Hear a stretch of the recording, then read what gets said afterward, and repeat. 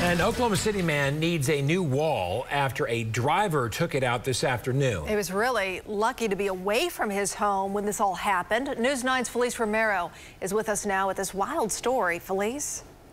Because of the damage, Wilbur Walker is unable to stay in his home for the time being. He says despite everything, he's counting his blessings that no one was injured. It went in the house. Man, this is crazy. No reports of injuries, which is very lucky here.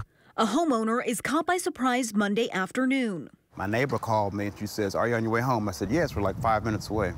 Because you need to get here quickly. I said, "What's going on?" She goes, "Your house is damaged. A car went totally through your house." I said, "What?"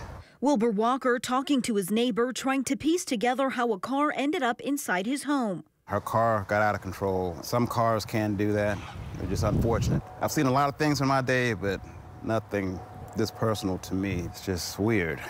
Very weird, yeah. The rear bumper is missing off the car, and the bricks are still laying on the hood. OKC and police assessing the damage. The heating unit, the main overflow, was in that bedroom, and there's a live wire hanging down, so they had to play it safe and shut the whole electricity off. Walker says he's just grateful no one was in the bedroom at the time of the accident. That was a middle bedroom that she hit. I was surprised she didn't hit my neighbor's house. She hit it so flush where it broke all the brick. So I don't know if she panicked or the car was out of control. There's a lot of variables. Walker now contacting insurance to see what's next. The driver did say on scene and is cooperating with police. In the studio, Felice Romero, Oklahoma Zone, News 9.